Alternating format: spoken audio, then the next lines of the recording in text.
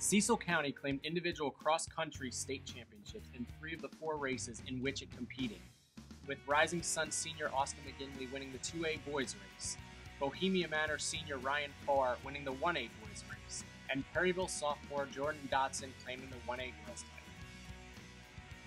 Rising Sun senior Austin McGinley reflects on a season during which he won every race that he entered.